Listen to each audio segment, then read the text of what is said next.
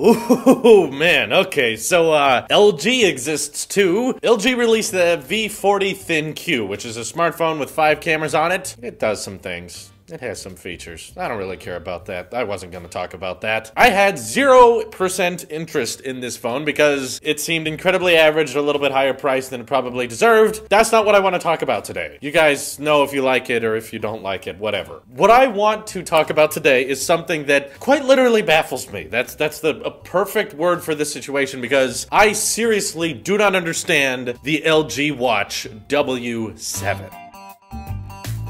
W7 because there must have been 6 of these at some point. Not sure why they went W7, but this is a new smartwatch, a Wear OS smartwatch rather. Designed by LG, launched at the same time as the V40 Thin Q. They really got to work on these names. And basically everything about this watch's existence confuses me. There's not a single lick of logic with it. I can't understand even remotely as to someone might be interested in this watch. So let's talk about it. First of all, something you need to know no matter what I talk about during this video, this watch starts at $450. So already from the get-go, it's not really a cheap smartwatch. It's not an Apple Watch alternative because you have to pay extra to acquire the W7. And Apple Watch Series 4, that starts at $400. So overall, I don't want to compare this watch entirely to the Apple Watch because that's the #1 watch in the world. That's very hard to beat. We should honestly just compare this to other Android smartwatches or the Galaxy Gear watches that Samsung makes. Regardless though, it's safe to say this is a pricier smartwatch than usual,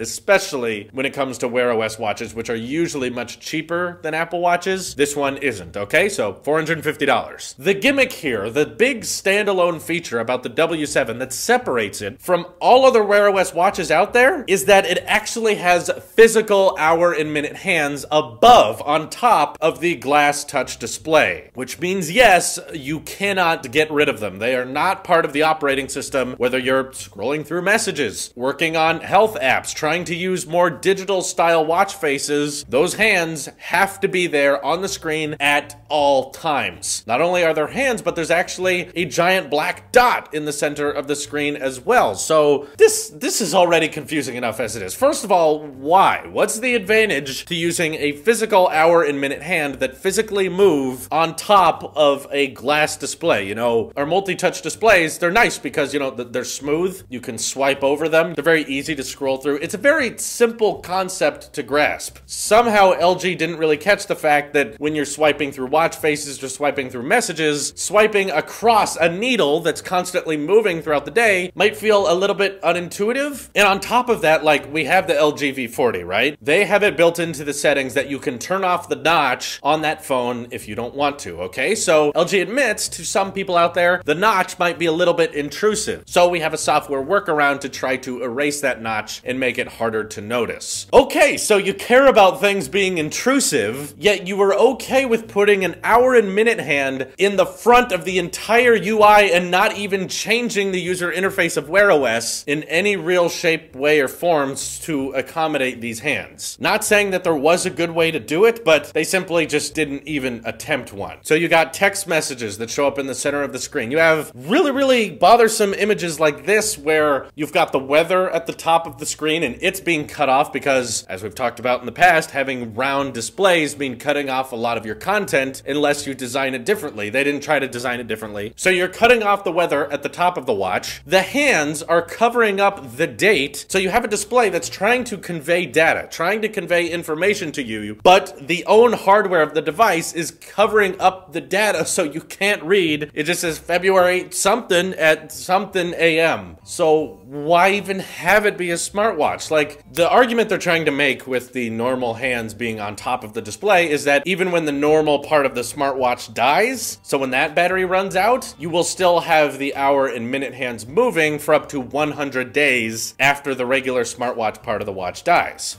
Okay, if you've never challenged thought before, if you've never tried to have a follow-up thought in your brain, you would think, oh, that's good because it will tell time without me having to charge it. But then, very simply, you can just add an extra thought on top of that process and go, well, wait a minute, you're spending $450 on a smartwatch. If you're paying for the smartwatch part of this device, why do you not care if you don't get to use any of those smartwatch capabilities for the next 100 days? If you just need something to tell time, there's probably $10, $20 watches, find on Amazon, find them on Walmart, that will literally last you years without needing to be charged. You can find them waterproof, they can get little stopwatches built into them, but this design is conflicting because they're saying, buy this $450 watch because it can read your texts and stuff, but put up with these intrusive hands that you're constantly going to be swiping over, and it's going to be constantly covering up all the data on the smart side of the watch. But that's okay, because when the smart part of the watch dies, the watch will keep working for another 100 days. This is a stupid idea. Sometimes it's not smart to merge two things that really shouldn't be merged. So we have smartwatches and we have regular watches. I would have been fine if LG just released either one of those. If LG just wanted to make a very simple watch that just told time, maybe tapped you when you got a notification, maybe lit up when you got a text message, and that was it, that would be great. That would be fine. You just wanted a basic minimal watch. It tells time, but it gives you a little bit of notification alerts. That would have been perfectly decent. No problems there. But when you start to try to merge the smartwatch type of device with the actual old-fashioned watch that just tells time, you get this very, very awkward in-between overpriced piece of junk. If I haven't convinced you this watch is crazy enough as it is, this watch doesn't even have the latest Snapdragon wearable CPU. So Snapdragon also makes CPUs which, based on their performance of their phones, I imagine aren't really the best in their class, or probably don't compare to anything in an Apple Watch. But if we're just talking about Wear OS, then they don't even reach the top of the line CPU when it comes to Snapdragon wearable technology. So you're getting dated hardware in an expensive build and a UI that was clearly not thought out at all. And it baffles me, because how could a board, how could a team of designers look at this device and think it's okay, and think it's acceptable, or think it's a good idea? This should have been something like Gary brought up during a meeting and said, what if we put the physical hands on the screen? And someone went, oh, that'd be kind of wait, no, that would cover up all the texts and the data and you couldn't ever see anything. And there would be no way to get rid of it. That'd be a stupid idea. Oh, that's true. I didn't think about that. Never mind. Skip me, skip me. That's how far that idea should have gone. And yet this went through R&D, this went through manufacturing, and now public release, to the point that they still somehow don't see the issue with it. So what I see a lot of the time is when someone's text messages pop up, you've got this reply or this quick reply button at the bottom of the screen. If it's like 10:30, then the minute hand is going to be covering up that option, meaning you have to press down the minute hand and the screen to respond. Or also, if it's 6 o'clock and the hour hand is pointed straight down,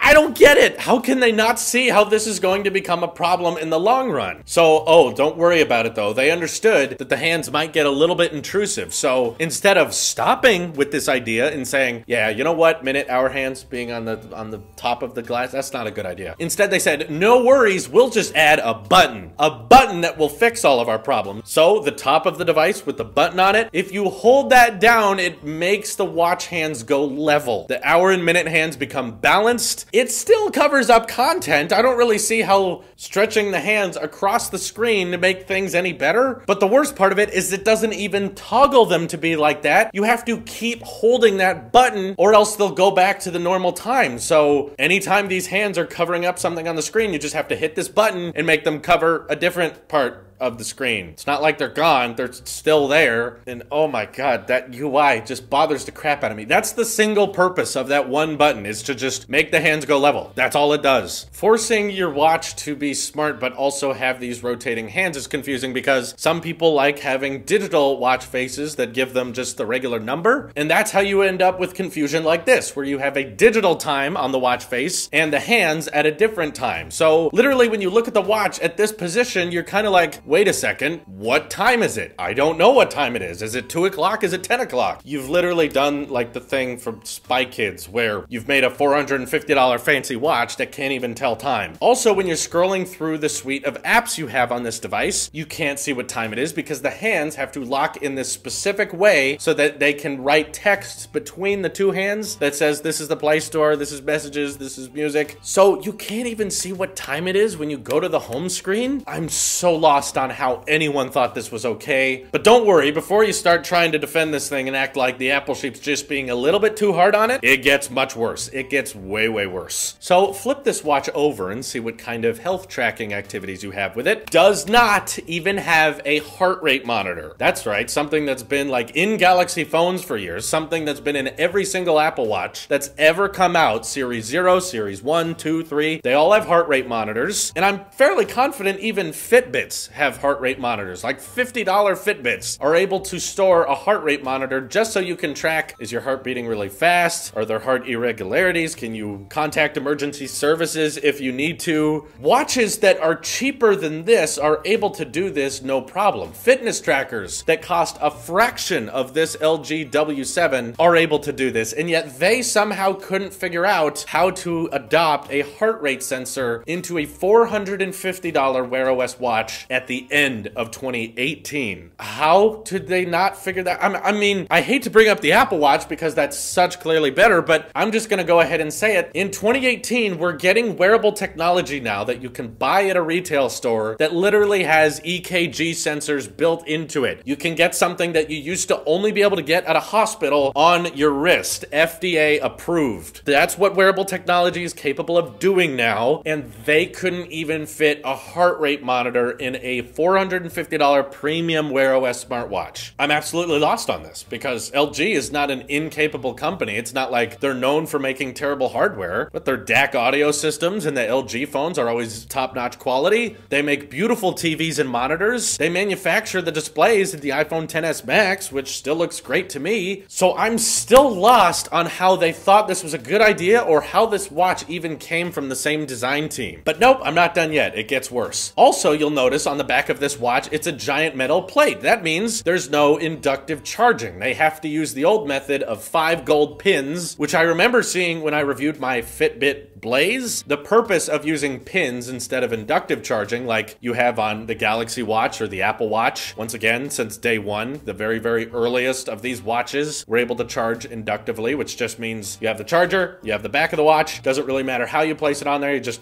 clink, starts charging. As long as they're touching, it'll charge. Whereas the pins mean you have to rest the watch very, very carefully because if you don't get all 5 of those pins lined up, then the watch will not charge. You have to line them up exactly right and then let it click and then it'll start charging. The only reason companies ever used pins instead of inductive is to keep the cost low. Like I understood why they did that on the Fitbit, but that was because they were aiming to have a cheaper device. They were trying to keep affordability as a factor. So if you're gonna use pins on a device, I get it if you want it to be cheap. If you're charging $450, I really don't know what the excuse is. You've got outdated hardware, you've got an average display, you've got an ugly looking design, no inductive charging, no heart rate sensor, and physical hands that are going to be interrupting the UI constantly no matter what.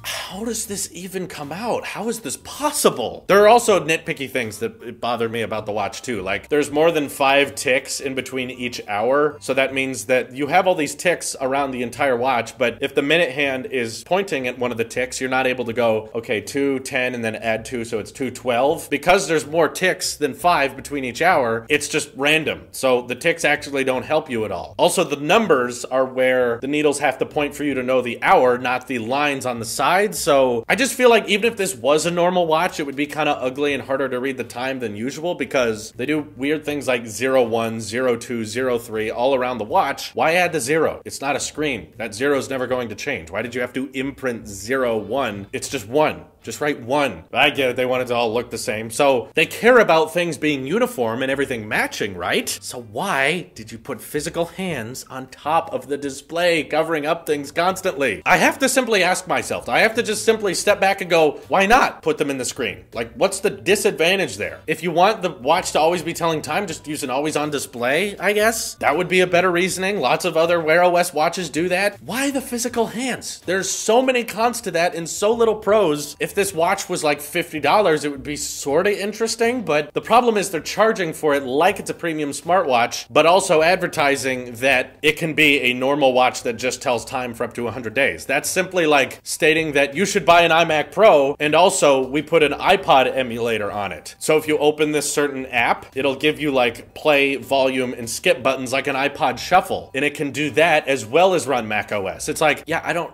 care that it can also do iPod things. That's a given. Yeah, I don't care that the W7 can also be a normal watch. You do power reserve mode on an Apple Watch, or I'm sure Galaxy watches have something similar. If you just need a watch to tell the time, even smartwatches can do that for like a whole week. And if you're in a place where you cannot charge your watch for more than a week or 2 weeks, or as LG suggested, 100 days, you're probably not too concerned with what time it is if you don't even have power where you are. Now, I have talked a lot about how confusing this watch is. I feel like most people out there are on the same page. There's not even that many fandroids out there trying to defend this. They're just saying, yeah, LG, I don't know what they were thinking. But I know I've said this a lot in this video, but it actually does get worse. I know you're all stopping it like, Drew, how could this possibly get any worse? How could this watch be even worse than you're describing? Well, LG has released watches before that are cheaper and have more features than this. That's right, the LG Watch Sport, for those of you who may have not known, back in February, oh no, not 2018, I'm talking February 2017, LG released the LG Watch Sport, which started in at $350, a whole $100 cheaper. Guess what this watch had? For one, thinner bezels, no physical hands interrupting the user interface. Flip it onto the back. You know what the craziest part is? It had inductive charging, not pins, and it had a heart rate monitor. Granted, it does look kind of ugly from the back. It's a very bulky watch, but my point is, this thing was $100 cheaper, came out over a year ago, and had more features than this new LG W7, which just came out, costs more, lacks more, and has a more complicated user interface, and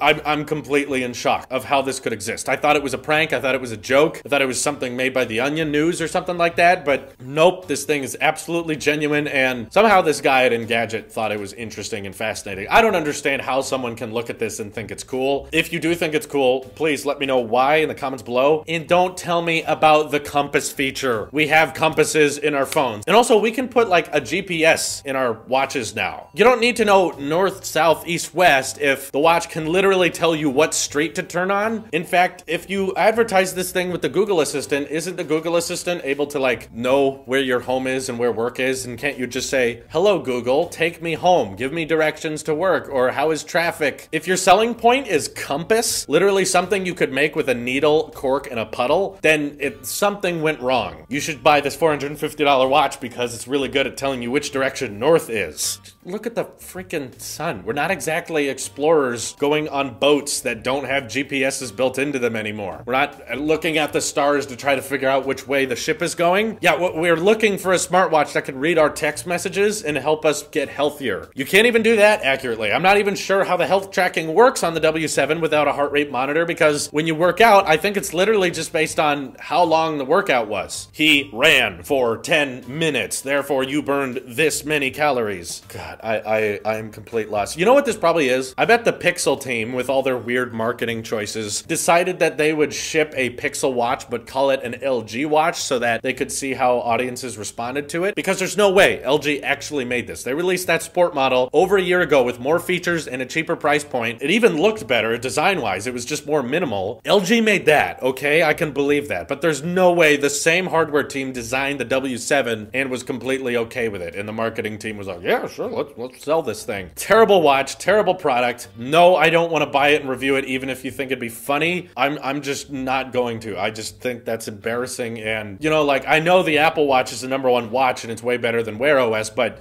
the competition has to like try a little bit. Like they got to make some effort to compete with it. It seems like they're intentionally trying to say that Wear OS is going to die. Like they literally want to kill it. I can't stand this anymore. I'm gonna have to stop. Let me know what you guys think of the W7 in the comments below. This is your Sheep here, and I'll see you in the next one. Oof.